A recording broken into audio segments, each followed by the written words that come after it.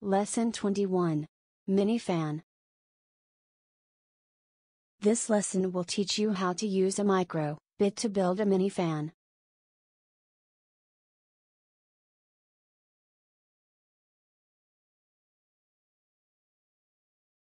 For the sake of time, in this video we only introduce the key blocks needed for this lesson. If you want to know the basic blocks, please check the video tutorial of our previous course or our website link. Thank you. Opened our tutorials, find the Starter Learning Kit lesson. We are learned the lesson 21. Mini Fan.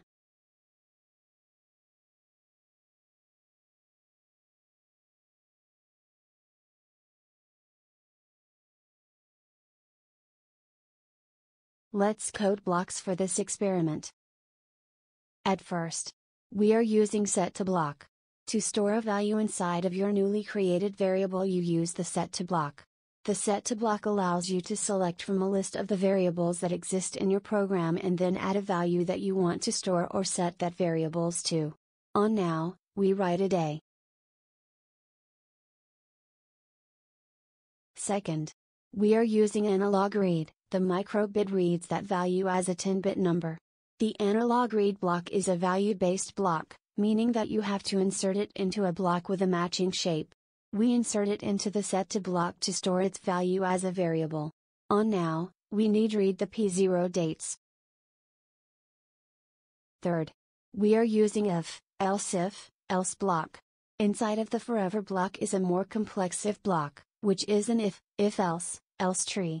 To build this more complex if statement, add a standard if-else block into your program.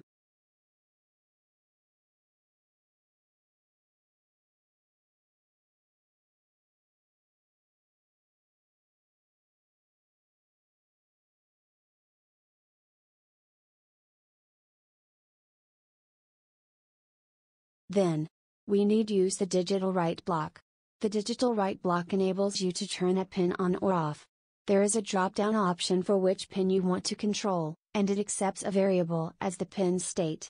You use 1 as on and 0 as off.